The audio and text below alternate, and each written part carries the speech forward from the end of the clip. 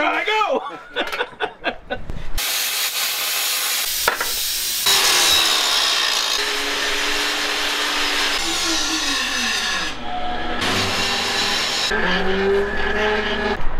So those lifting lugs is going in here, Doug? Yeah, exactly.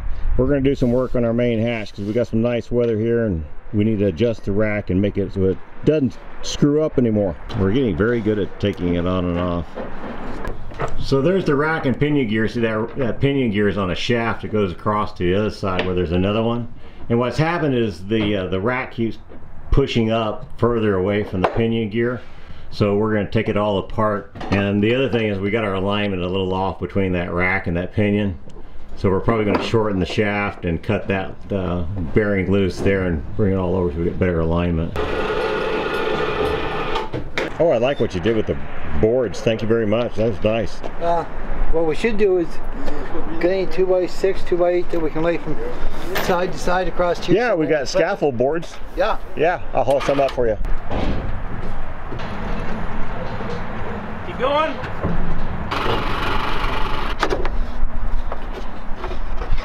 Well, we can cut them off. Cut them off, yeah. And put the nut on Take the everything outside. up, take this all out. Yeah, and the whole thing will come build out. it up. Once it's adjusted right, it fits fine. So if we were to drill a bunch of additional holes where there is no slot, then it wouldn't have the ability to adjust. It can't. Well, so you bend the bolt. Right. What's that? I don't think yeah, I mean, you'd have to bend or shear the bolt before that happens. Okay. Because I mean, right now some of these are far apart as like 14, 16 inches. Yeah. So if we were to drill some intermediate holes and put bolts in those holes, then those can't adjust, so they'll also help support the ones that are slotted. Yeah, I'm okay with that. Maybe another inch. But what I'm saying is, why cut two things when we can just cut the one? Cut the one. You guys hold it, yeah, I'll just put it in the middle. Whoa. It's broke. Yep. What? I broke it. Broke. You broke the disc. I did. I have never broken a disc. You hang out with me more often. How far from being through is it? I can finish it. 1/4 inch. No, don't finish it with that. Let me get it. I hate seeing any blood. I seen blood on TV the other night. Somebody here, and I'm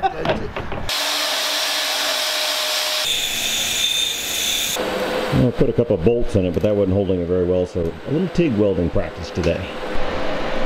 I mean, I'm not going to win any awards. No, you're not going to win any awards with that, but that's right. That's not what this job is, so it makes no difference.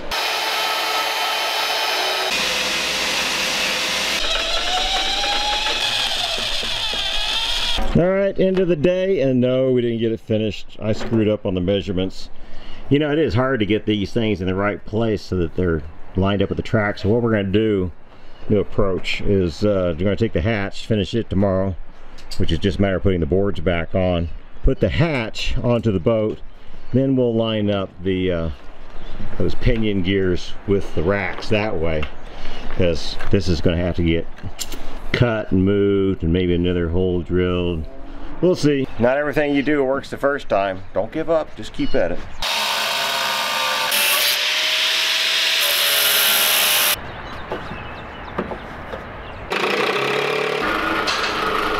okay, that's good for that side. Close your eyes. Pull it. Da, da.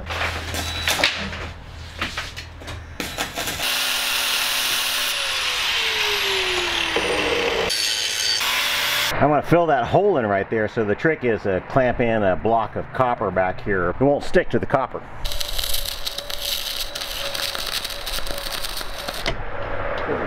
Copper just soaks the heat up too quick.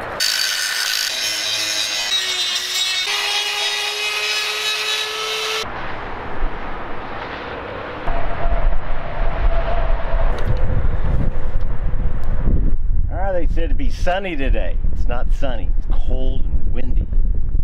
This is just a little retainer that goes out here on both sides that holds silicone. We'll cast some silicone in there.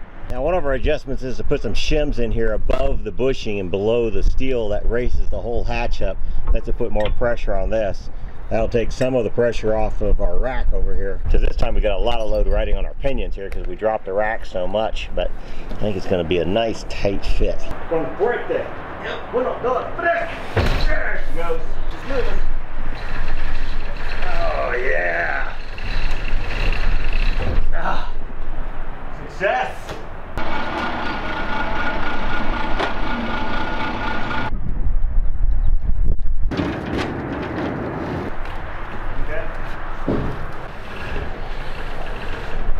Have to put a support on this front edge, like come up. Leigh, I think we just weld something new to the deck so we catch the rear end and as far forward as possible. Or no, I mean onto the hatch. Yeah, right where you were thinking. Right along this edge.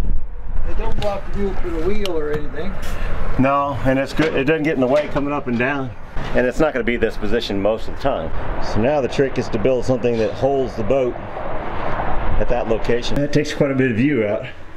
Well, no. You can still see all the bulwarks. Yeah. Yeah, no, it's fine. But we can lower it down a little bit too. It doesn't have to be that high. And this is why we got a 12-foot, not a 14-foot.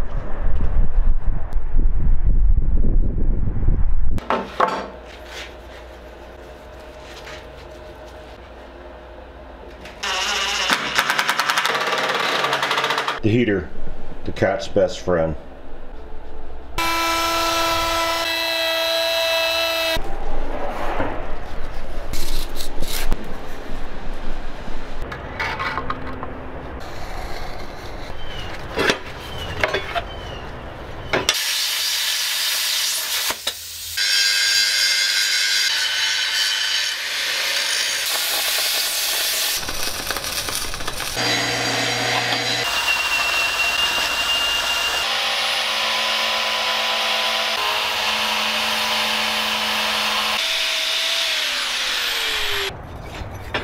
It's real nice.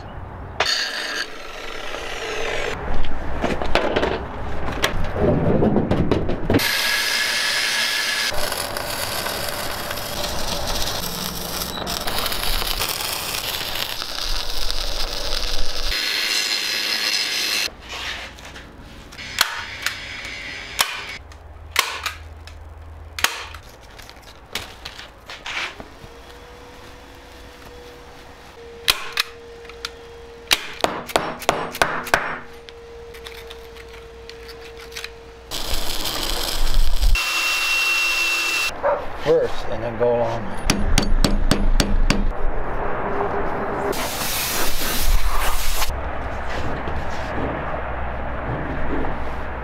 Good.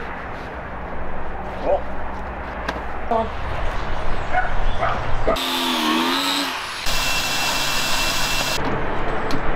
Hello, John. Hey, John. Hey.